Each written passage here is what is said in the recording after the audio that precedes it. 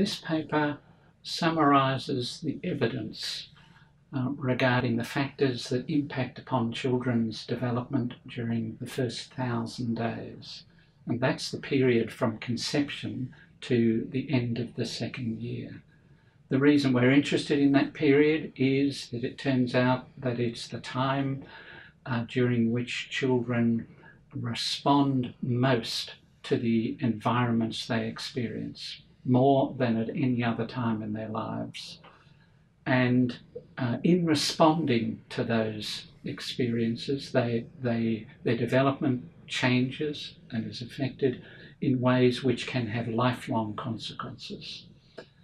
If they have adverse early experiences, then those lifelong consequences are likely to be damaging.